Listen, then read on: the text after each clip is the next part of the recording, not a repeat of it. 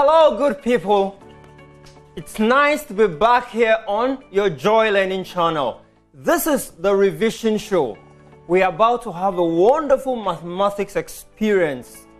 And today, I will be joining you on that journey. Indeed, I will have the pleasure and privilege of helping you navigate your path as we go revising that wonderful topic, plane geometry. My name is Danso. Tonight, we are going to explore our world. Plane geometry. What is it all about? Well, stay tuned. Before this show ends, I hope that you would have learned a few things. For example, you should be able to determine the value and properties of angles under different scenarios, the types and the properties of angles, whatever scenario there may be. I hope that before this class ends, you should be able to describe the symmetry or otherwise of any plane figure. Hopefully, before this class ends, you should be able to determine the value and properties of the lengths and angles of some plane figures. You know, there are lots of them. We'll consider only a few of them today. And you should be able to identify different plane shapes by their geometric properties. Once again, you are welcome to the revision show, and I am your guide, Danso. What are plane figures, or what is plane geometry? Let's begin by defining key concepts. What is a plane? A plane is a two-dimensional surface that extends infinitely. Now, think about it this way. If you're watching me tonight, I believe that your feet are on the ground, except you're in bed, of course. Well, whatever be the case, there is a ground. And what that means is that it is on a flat surface.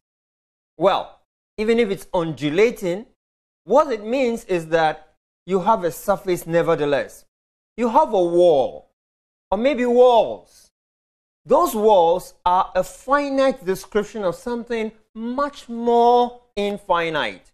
So the floor stretches out on all directions. So that is your horizontal plane. If you have an exercise book by your side and you were to raise it, that would be a plane. The one upright being the vertical plane and the one lying down being the horizontal plane. It stretches infinitely. It means endlessly. That is a plane. So, what is geometry, or what is plane geometry? Geometry is that branch of mathematics concerned about the properties of space and all the related distances and shapes and sizes and relative positions of figures or points. Now, the word geometry actually comes from two different words. Geo, meaning the earth, and metron, meaning measurement. So geometry actually implies measurement of the earth. Why the earth? Because the earth is roughly spherical. So we measure the earth. Plane geometry helps us to measure the earth on an infinitely stretching surface. So tonight, especially for my seniors, those of you in your final year, especially those of you preparing for your final exams, I would encourage you to take particular note of this topic. Reason? Well, often it's quite ubiquitous. You find it everywhere. Multiple choice questions, compulsory questions, optional questions, everywhere. Besides, it sneaks into other topics like coordinate geometry, like mensuration, sometimes even calculus. So, it would be great to pay attention to it. It is like foundational to lots of other topics. And so I would encourage you to listen with some rapt attention. Put away any device or company that would interfere with your studying tonight. I would encourage you to have a notebook, a pen or a pencil, and take notes as we go along. So, let's go on. Geometry deals with two dimensions and three-dimensional figures. Well, for tonight, we'll be dealing with two-dimensional figures. When it is dealing with two-dimensional figures, it means it is concerned only with the length, that is the longer side, and the width or the breadth, how wide it is. Three dimensions or 3D will be concerned with the length, the breadth, and in addition, the depth. Some people prefer to call it the height, but it is much more, well, in my personal opinion, better to call it depth, because anything that is three-dimensional can be felt. So anything you can feel is three-dimensional. It has depth. All right. So tonight we'll be exploring some of the basic concepts, and I will be taking deliberate pauses at some point to emphasize certain things. In the course of the show, I would help you solve a few problems so you have an idea how to go about it, especially if you're a senior and you are about to write your final exams. So let's define what an angle is, because it is a key concept you would encounter in plane geometry. What is an angle? An angle, by simple definition, is the turning about a fixed point. The turning about a fixed point. Let me illustrate it. So, you have an elbow, like my elbow here. My elbow is a fixed point. Now, my lower arm and my upper arm are what in mathematics we will call the ray, or better still, the line or line segment. If I turn, that shape created is called an angle. So it is a turning about a fixed point, my elbow. That is an angle. So an angle is a turning about a fixed point. A turning about a fixed point. So the fixed point provides the axis of rotation, while the angle so formed will be described about the lines or the rays of rotation. You got that right. So, an angle is formed when two rays or more meet at a fixed point. We call that fixed point by different names, including the fixed point, the vertex. All right. So, how do we categorize angles? Well, you may not find this as standard, but it is my way of helping you understand it. Let me categorize them for you. So, we can categorize angles based on their meeting point or meeting place. We can categorize angles based on their size or by their magnitude, how big or how small they are. We can also categorize angles based on their relationship with other angles. Let's begin by categorizing angles based on their meeting point or meeting place. So, you have heard of angles that meet at a point in space. Well, from your early days with mathematics, you may have met this quite often. Yeah, so we say angles that meet at a point in space sum up to 360 degrees. That is the sexagesimal system. Simply put, base 60 way of measuring things. All right, and they form a circle. In other words, angles that meet at a point would form a circle, and the circle must give you angles that sum up to 360 degrees. In radian measure, that would be 2 pi. All right, angles that meet at a point on a straight line. I would make an emphasis on this very shortly.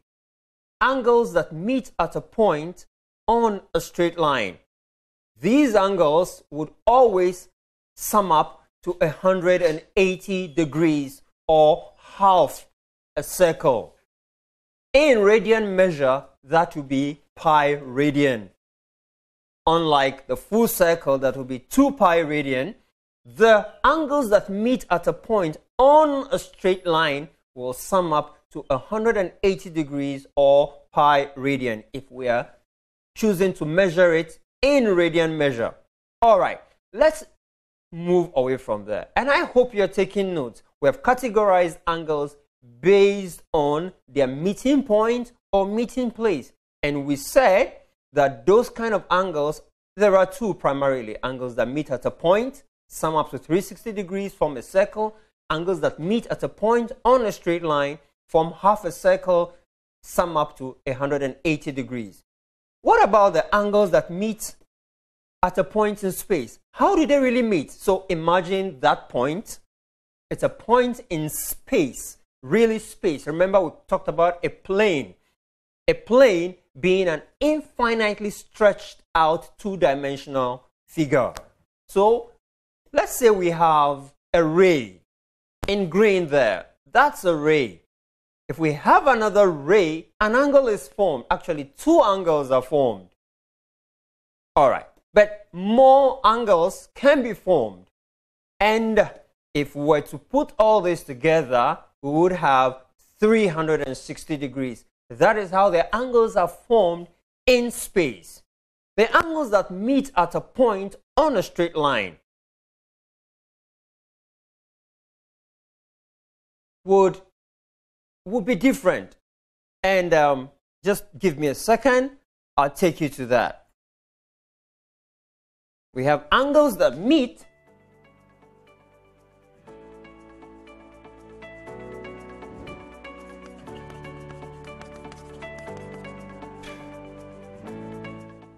all right, so angles that meet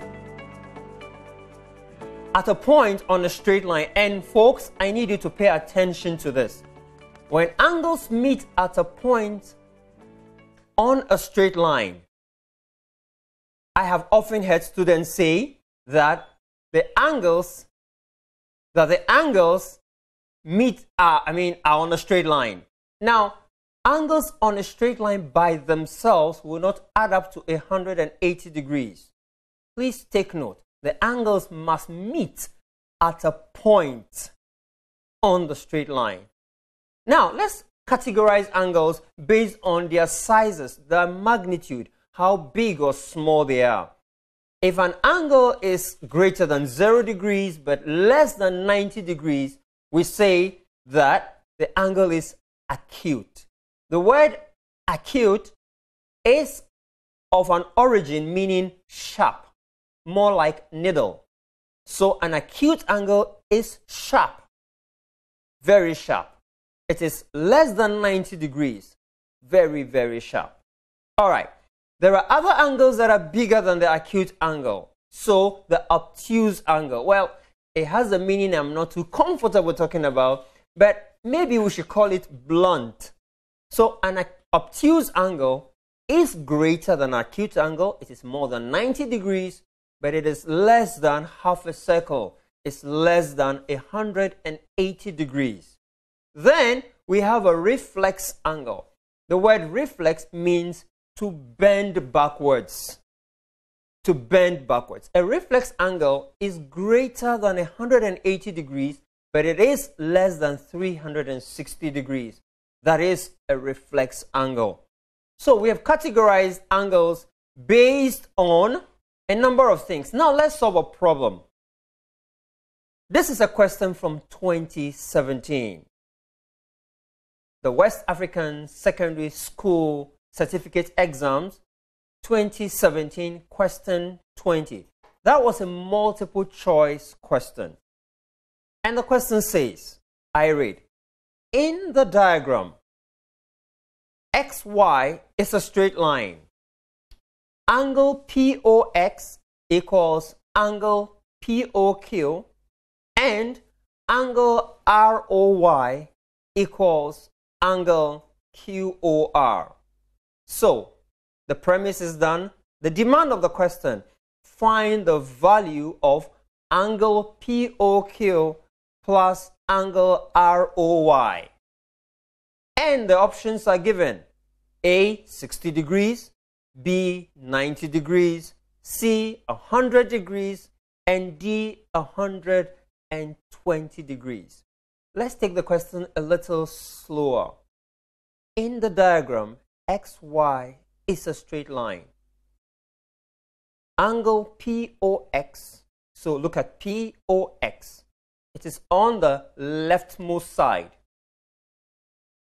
The question says it is equal to angle POQ, which is next to it if we are moving clockwise from X. Not our typical positive X, but this X just by the description of the question. So those two angles are equal, and you can see the marks there showing that they are equal.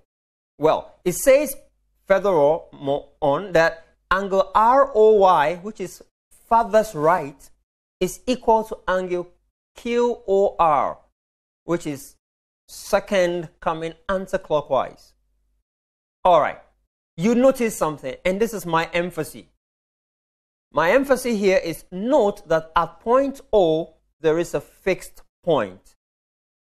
The lines meet at a fixed point. If the lines were meeting differently, they would not necessarily add up to 180 degrees. So let's solve the problem and let's see how this works out. The solution to this problem. It says, since angle POX is equal to angle POQ, since that is true, based on the question's information, then let's make one of those angles, POX and POQ, let's make it X. So we have defined or declared a variable, X. And since ROY equals QOY, again from the question, then let's declare another variable. Let's call those two equal angles by a different name from the first two. Let's call it Y. So POX is X, POQ is X because they are alike, and ROY is different from POX, so we call it Y, and QOR is also different from POX, but it is alike as or similar or the same as ROY. We call it Y. So we have declared our variables. So what do? We remember an important property, which says that if we add all the angles that meet at a point on a straight line, they must add up to half a circle. You recall that? They must give us 180 degrees. So angle POX plus POQ plus ROY plus QOR must give us 180 degrees. Well, so what do we do with that?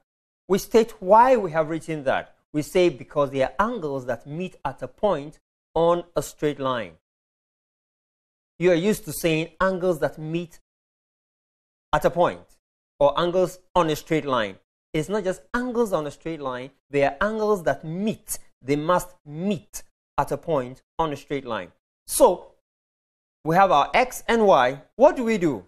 We simply say X plus Y plus Y must give us 180 degrees because the first two were X, the last two were Y. So X plus Y plus Y must give us 180 degrees. Well, so to put them together, X plus X, 2X, Y plus Y, 2Y. In other words, 2X plus 2Y must be equal to 180 degrees. And if we factored 2 out, we would have what you have on your screen, 2 in parentheses, X plus Y equals to 180 degrees. So X plus Y must be 90 degrees. What do we do with this? We recall that angle POX, POQ, I beg your pardon, was denoted as X, and angle ROY was denoted as Y. And we were demanded from the question to do something, to find the value of POX plus ROY. And we have done that. So X plus Y, which is POX, POQ plus angle ROY must be 90 degrees. So, well, we are done. Our answer is 90 degrees, and of course, it would have been B as our final answer. Now, let's continue with types of angles. So, we spoke about acute angle, and this is what it will look like. Quite smallish, because it is sharp, and our obtuse angle, which will be a lot bigger. So, look at my arm one more time. I have an acute angle, quite small. If I open it up, I have an obtuse angle. So, acute, quite small. If I stretch it out, I have an obtuse angle. Well, the reflex angle, I can still use my arm. And this time around, although I'll have it as an acute angle this way, the angle around, remember, reflex means bending backwards. So the angle around my elbow, not inside of my arm, but outside, will be the reflex angle. So you have a picture on your screen there. The reflex angle must be greater than 180 degrees, but less than 360 degrees. So the angle bends backwards, not inward anymore, backwards. That's a reflex angle. So let's move on now. We have described angles based on where we can find them, whether in space or on the straight line, meeting at a point. Else, we have described them by their sizes. So we say we have acute, obtuse, reflex. Now, let's define angles based on their relationship with other angles. So we have complementary angles, and these angles are critical, especially when you get into trigonometry. Complementary angles are angles that add up to 90 degrees. In other words, 30 degrees and 60 degrees are complementary. 45 degrees and 45 degrees are complementary. 1 degree and, yes, can I hear you? Correct. 89 degrees give us complementary angles, because 1 plus 89 will give us 90 degrees. 0 degrees plus 90 degrees will give us 90 degrees. So 0 and 90 degrees are complementary. 40 degrees and 50 degrees are complementary. They sum up to 90 degrees. I guess this is quite clear. All right. We have supplementary angles. Well, supplementary angles add up to 180 degrees. So 100 degrees plus 80 degrees will give us 180. So 100 degrees and 80 degrees are supplementary. 90 degrees and 90 degrees give us 180 degrees. They are supplementary. 130 degrees and 50 degrees add up to 180 degrees. 130 degrees and 50 degrees are supplementary. You get that, I believe. We'll be using supplementary angles very shortly. All right, we have consecutive interior angles. You know it more popularly by the name co-interior angles. They are called consecutive interior angles. They sum up to 180. In other words, they are supplementary. Or consecutive interior angles add up to 180 degrees. We have vertically opposite angles. Vertically opposite angles are equal. They are equal. All right, and we have alternate angles. Alternate angles are angles that are equal to each other. The word alternate means on the other side of. So if you ever saw a lady or some model doing a catwalk, they are walking and their steps are alternating. That is alternating angles. I'll give you a preview of this very shortly. And finally, we have corresponding angles. They are also equal one to the other. Let's take a look at this. Let's talk about parallel lines, because we are speaking about angles based on their relationship with other angles. What is a parallel line? A parallel line or lines are lines that are equidistant one from the other along their entire length. Let me explain that. If we have two lines, say line AB, and we have another line, line RS. These two lines are parallel for only one reason. One reason primarily. The reason being that the distance from A to R is the same as the distance from B to S vertically and entirely across the stretch. So their distances apart must consistently, continuously, infinitely remain the same. If it changes at any point, for example, if the distance from AR is say 5 centimeters and it becomes 4.9999 at BS, it no longer qualifies as a parallel line or set of parallel lines. So these lines must always have the same distance throughout the entire length, their entire length. Those are parallel lines. Yes, I have heard people define it as lines that never meet. Well, that is only as a consequence. Because their distances are always the same between them, then they would never meet. So they are right in that sense. Well, when we have two parallel lines by themselves, there is really nothing happening. But the moment something else is introduced, we have a situation on our hand. When a transversal is introduced, then a number of things happen. A line that cuts two or more parallel lines is called the transversal. It transverses, it goes across them. Now, this transversal creates something. It creates at least 8 angles whenever this happens. So, on your screen, you see 8 angles. A transversal will create a minimum of 8 angles for any pair or set of parallel lines. Now, I have color-coded them so that you can follow. Now, watch this. Notice the number 1. It is like repeated in number 5. They are coded orange. The number 2 and number 6, I have color-coded it red. It's because they are alike. Now, I want you to think about it for a moment. And if you want to note it, please do. Well, I will be repeating it, so if you lost it at any point, you would follow. So a transversal, remember, will create a minimum of 8 angles across a pair or a set of parallel lines. If there are 3 parallel lines, well, then the number of angles will become 24. Because, not 24, they will become 12 because at every point, 4 will be created. All right, so let's look at these parallel lines and see the relationship between the angles. Line AB is parallel to line RS. Line AB is parallel to line RS. That is a given. All right, what else?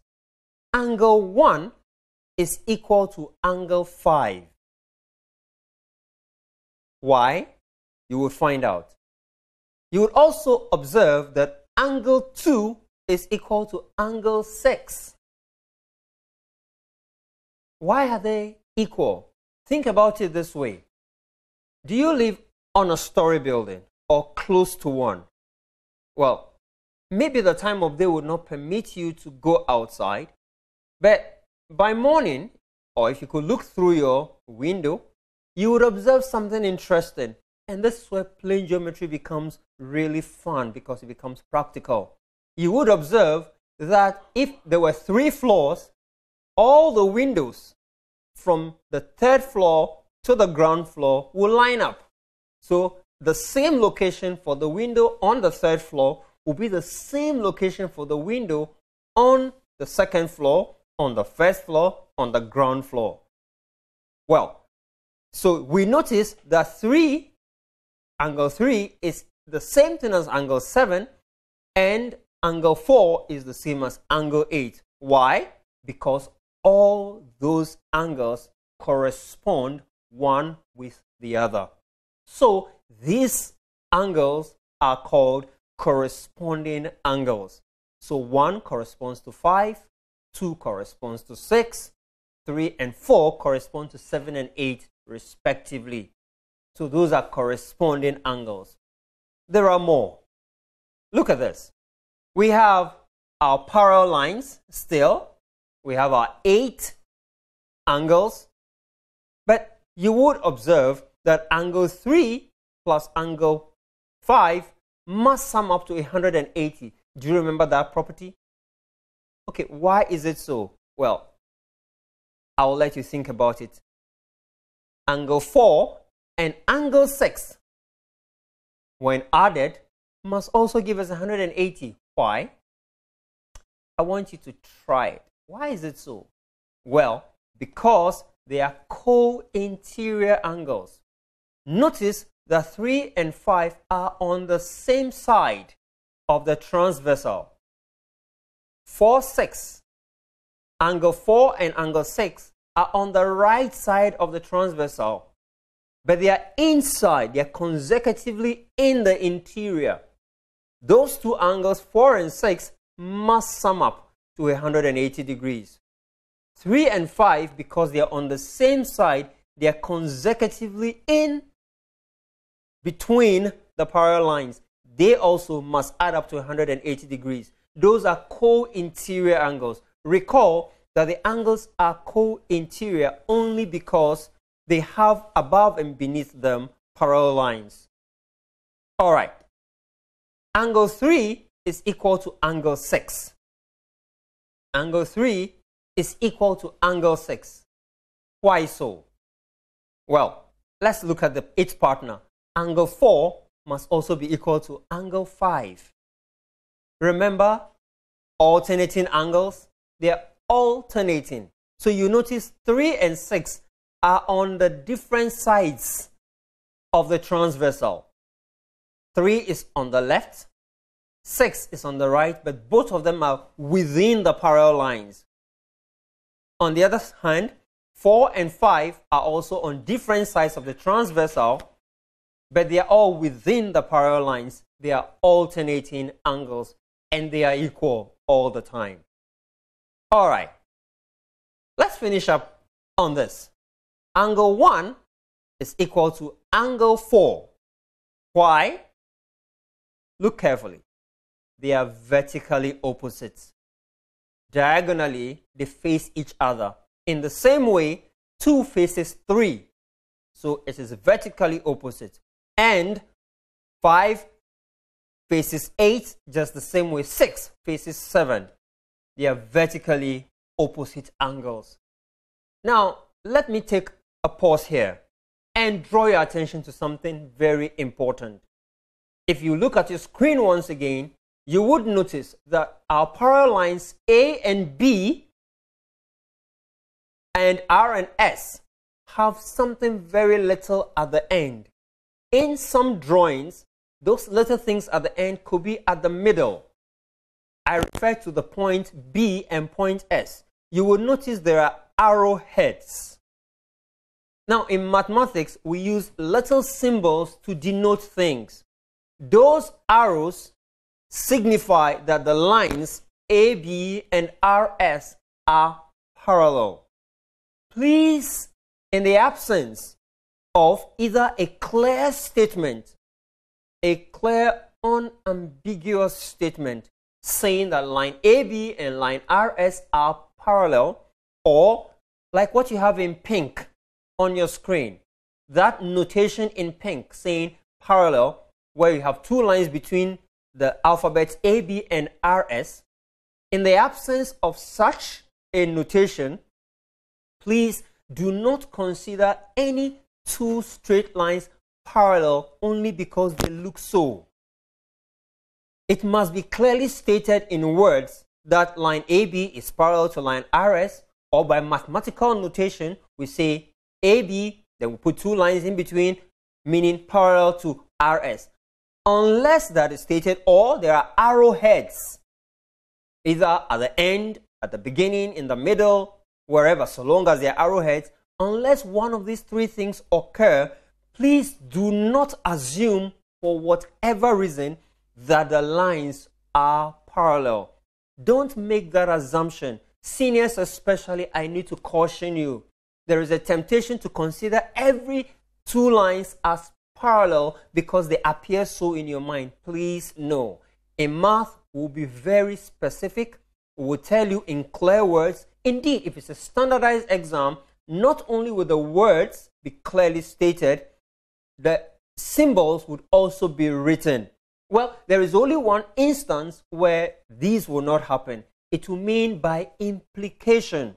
So you would observe that we will give you a shape and you'll be required to deduce from that shape that certain lines are parallel. Let me explain that a bit. If you are Ghanaian and your name is, say, Angela, or your name is Coco, or your name is Ethia, we would have to immediately and reasonably imply that you're female. To be Ghanaian and to be called Coco or Ekia or Angela and be male will be a bit out of the ordinary. So there are some questions where you would not be told that certain lines are parallel, but by the very fact of the question and the shape, you ought to know that it is or they are parallel lines. I'll come to some of those conditions very, very shortly. So please, seniors and every other person watching, I need you to take particular note of these. All right, let's talk about plane figures. Plane figures. Recall we have dealt with angles, and so far we dealt with different types of angles. Angles based on where they meet, angles based on their sizes, angles based on their relationship one with another. Now, what are plane figures? We have different types of plane figures. We have triangles. We have the equilateral triangle, the isosceles triangle. We have the scalene triangle. Right. These are one category of plane figures. A plane figure is simply any figure that is bounded. That is bounded. Triangles are bounded by 3 line segments. Triangles are bounded by 3 line segments. And these are some of the examples. We'll go for a break very shortly. I need you to note these because when we come back, we'll be exploring the world of plane figures in plane geometry. I'll see you after the break.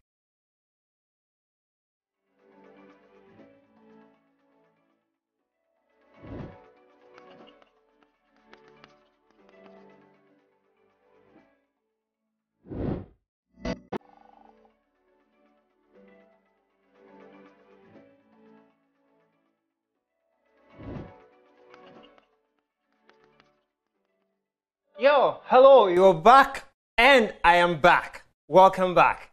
Well, before the break, we had considered a number of things. We had considered what a plane is, what plane geometry is. We considered angles and different ways by which we can categorize angles and the types of angles we have in those different categories. Well, this show is also on your social media handles. On Twitter, you can find us at joylearning TV. On Instagram, you can find us at joy_learning TV. And please do not forget to visit the YouTube channel on Joy Learning TV. Subscribe, like that channel, and please share with your friends, family, and every other person you care about. Before the break, we were dealing with plane figures, and we began with the very first, triangles. We had the equilateral triangle, the isosceles triangle, and the scalene. Well, let me add one more for you. It's the right or the right-angled triangle. We shall explore each of these triangles because they are the first of our plane figures. The first of the plane figures. Recall that I said at the beginning that this is important. It's important to understand plane geometry because it sneaks into other topics. So, for example, when you get into mensuration, you'll find there's plane geometry practically everywhere. Indeed, when you get into things like circle theory, you'll find a lot of plane geometry. Indeed, a circle is a plane figure, and so it conforms to the, what do you call it, the rules of plane geometry. So let's get into the triangles. Let's talk about the equilateral triangle. Why is it called an equilateral triangle? It is called equilateral triangle because there are equal laterals. So the equilateral triangle is a triangle that has equal sides. All three sides are equal. It is equilateral, equal lines.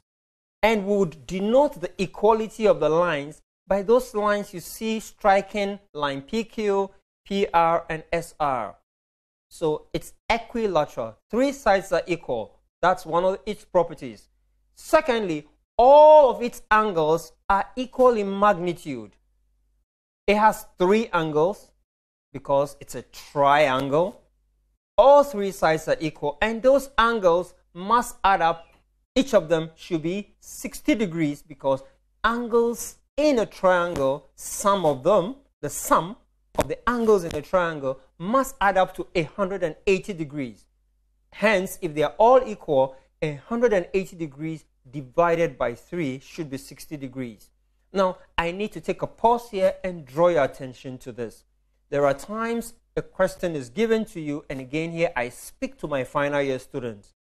Please, we do not always present you with the angle 60 written in an equilateral triangle. Those marks on the triangle are indications. They imply that the angles must be 60 degrees. We would not say to you in the same way when you hear a name, you're Ghanaian, and you hear the name Koko, or you hear the name Equia, or you hear the name Angela. We do not have to tell you that that is a female. If you're Ghanaian, you should know that name belongs to a female, unless you're not Ghanaian, or maybe you're Ghanaian but you decided to go your way. All right. So the angles in a triangle, an equilateral triangle, each of them must be 60 degrees. What else? The perpendicular bisector of an equilateral triangle would do something. Perpendicular bisector is that line you see from P running down to S. It's grain broken. It is called perpendicular because it will form a 90 degree. And if it forms a 90 degree on one side, obviously on the other side there must be another 90 degrees. That line is going to bisect two things. The word bisect means it's going to cut into two equal halves. What is it going to bisect? Is going to bisect the apex angle, where the apex angle in this particular case will be the angle at P. It will divide that angle. So one of it will be 30 and the other will be 30. It would also bisect the line QR so that that line will have two equal parts. The line is QR, and so when it is divided, you will have 0.5 QR on both sides. So that is an equilateral triangle. All sides are equal, all angles are equal. The perpendicular bisector would divide the apex angle and the base in two. All right, the isosceles triangle. Isosceles. The word isosceles is from two words. Isos, meaning equal, and skelis, meaning legs. So an isosceles triangle is a triangle that has equal legs. More like skeleton, but that's not where it comes from anyway. So the isosceles triangle could look like this, but it is not isosceles yet. It only becomes so when two sides are of equal length. In other words, xy must be equal to xz, but yz will be unlike any of them.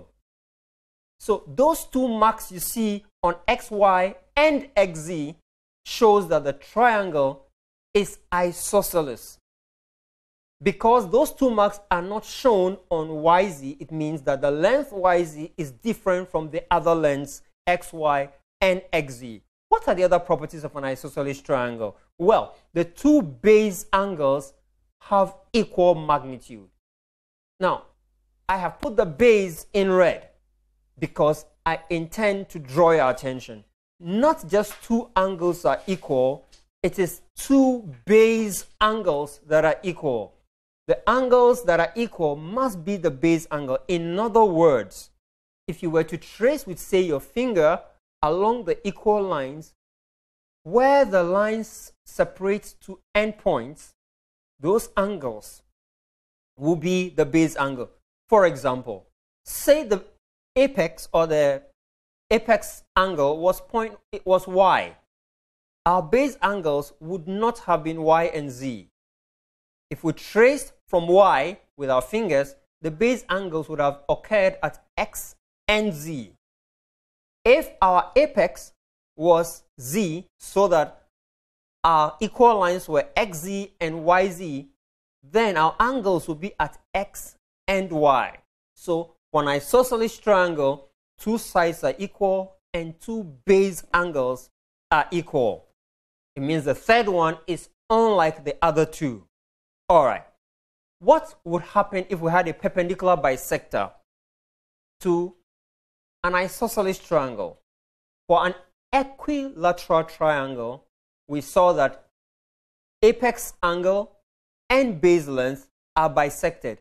What happens with the isosceles triangle? Very much the same thing. The base angles, the apex angle is divided in two, and the base length is also divided in two. So it has similar characteristics as the equilateral triangle.